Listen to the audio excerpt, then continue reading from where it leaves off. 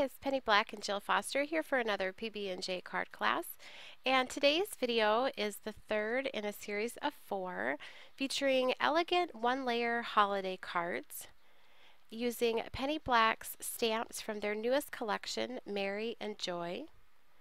And I love creating these type of cards. They're so fun to color and paint in, and they also are very easy to pop in the mail because they are one layer. So here's a look at the card that we will be creating today. And just a note before we get started, I will have all of the supplies listed up on screen at the very end of the video. So if you want to check out anything in more detail at that time, the stamp names, the numbers, the inks, the paints, the markers, the paintbrushes, all of that will be listed in that supply list. Now today's card features this gorgeous cling stamp called Poinsettia Poem. And I went ahead and stamped this off camera once along the top of my card and once along the bottom, and added my sentiment in the middle. I am stamping onto Canson 140-pound watercolor paper, and I stamped this using Desert Sand Memento ink.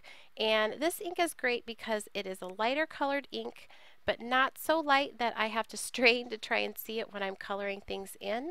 But once everything is colored in, it does give it a bit of a no-line look, as if it was just painted instead of stamped in, say, a dark black or a dark brown outline and then colored in later.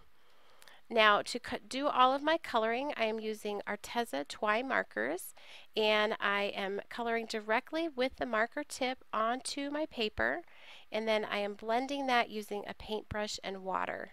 And you'll see here that I am adding my darkest color, a darker red, towards the sort of the base or the bottom of the petal.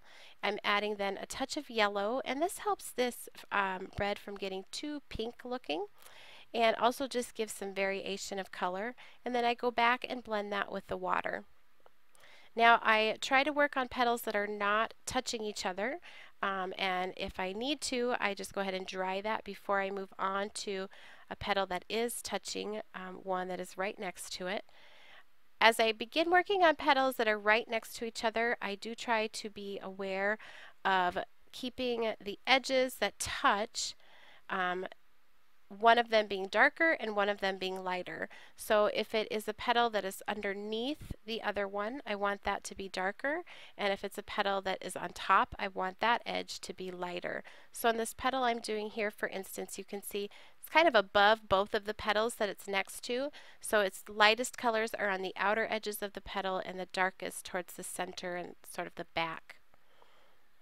I'll be doing that again here. You can see that darkest color just going in on the areas that are underneath another petal, then going back with that yellow, that's my lighter color, and then going in and blending those with my water and making sure, like this one, to leave some very light edges along the sides, and that gives the illusion or the look that some petals are on top of others and some are beneath.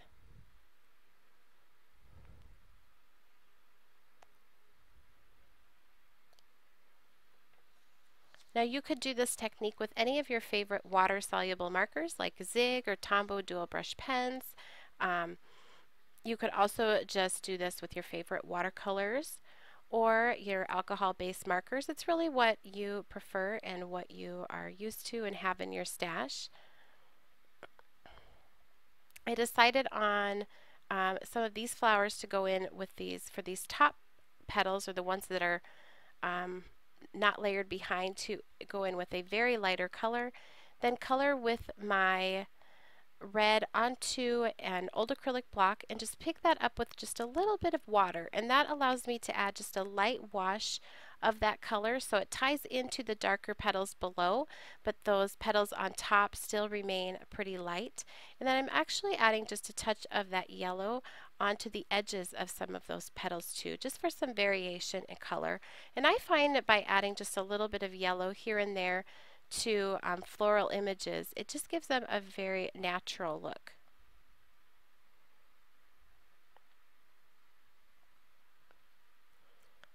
So again, I am going to dry that with my heat tool before moving on to those petals that are left that are adjacent to the ones that I already colored. That keeps them from all blending together and sort of becoming just one big blob.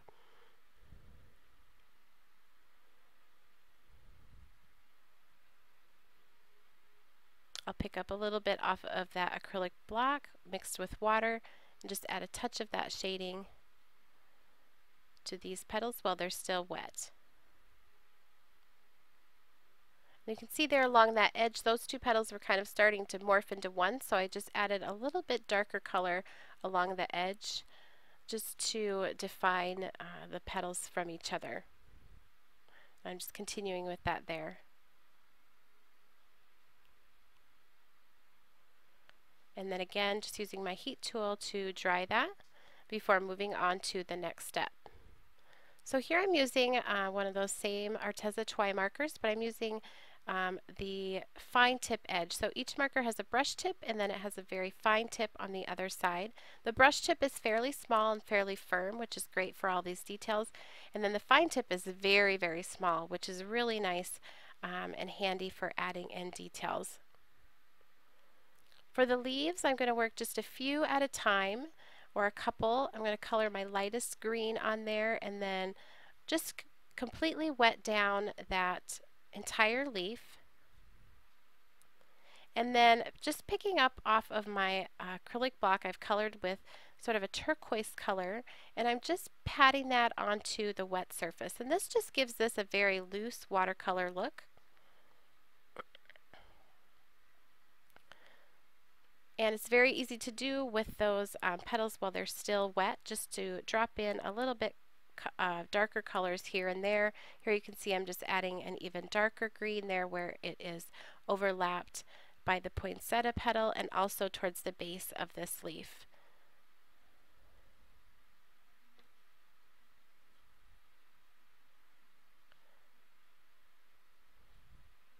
Next, I'll move on to some of these berries just to give you a look at how I've colored those.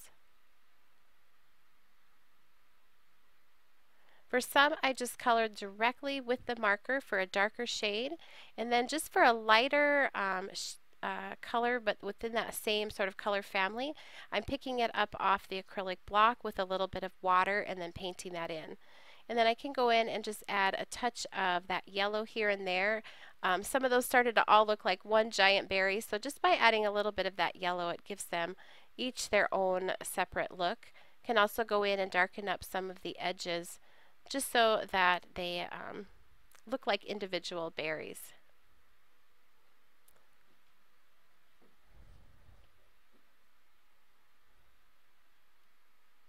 And I'm just blending some of that yellow there and dropping in a little bit more off of the palette. And then to finish this off, I'm just using the fine tip of the marker to just trace over the branch lines.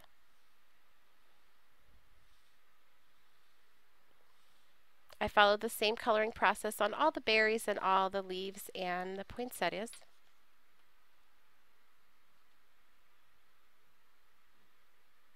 And I love this step because I feel like, oh, now it's all finally coming together.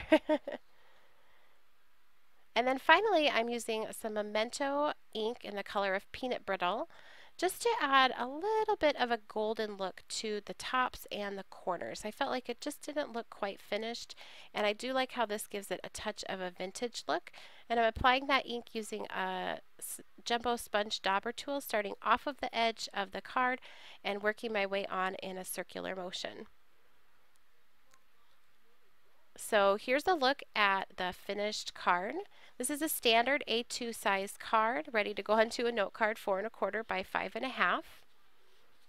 I hope you enjoyed today's video and are inspired to give this technique a try. If you enjoyed the video, please be sure to give it a thumbs up and subscribe to our YouTube channel. You can also connect with Penny Black on Facebook, Pinterest, Instagram, Twitter, as well as our website and blog. And I will link to all of those for you down in the YouTube description box below.